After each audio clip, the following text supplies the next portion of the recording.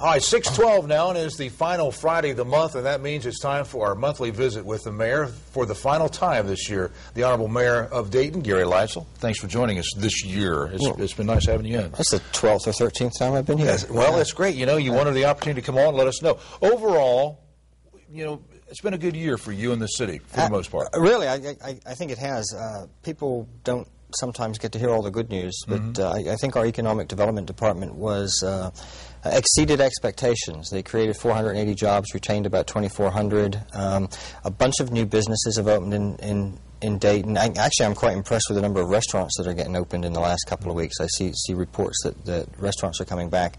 And, you know, of course, we had the announcement with GE and the hopes that Sandy Mendelsohn and Jeff Samuelson have with that old Delco building. So I think the prospects are looking up. And I think people are stepping up to the plate. Business owners are stepping up and becoming trailblazers and taking a bit of a risk on Dayton. Well, as we look to the year ahead, possible cutbacks from the state, how concerned are you about that? Yeah, 2012 will be a tough year. Or we're anticipating 2012 will be a tough year simply because of what's going on at the state level. They got an $8 billion deficit, and my understanding is if they got rid of every single state employee, they still couldn't fill that hole.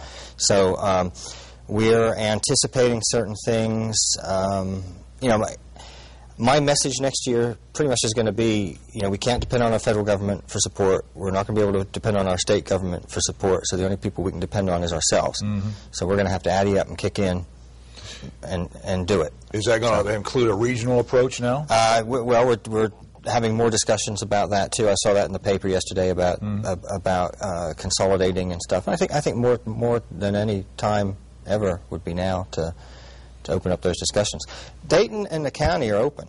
It's just getting everyone else on board if they want to participate. But I don't think you're going to find there's going to be any complaints. Almost has to start at the state level, though, doesn't it? Well, we've got to get some laws changed at the state level, right? All right, New Year's resolution, real quick, Eddie. Get my roof fixed.